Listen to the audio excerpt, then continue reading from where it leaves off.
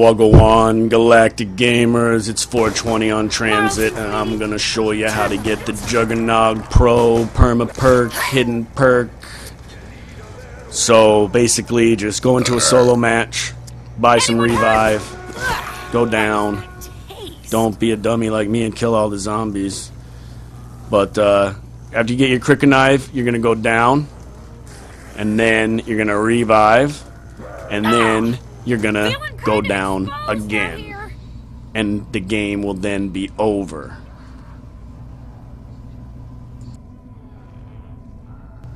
So now the game is over.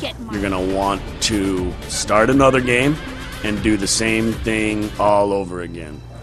Buy a quick revive and go down, and when you come back up, you will get the perma perk Juggernog Pro. Although they're not really permanent perks, so I don't know how you lose it, but I do know this is how you get it. So once you get the Juggernog Pro, you'll be able to take 4 hits without Juggernog, and then with Juggernog, you'll be able to take 6 hits.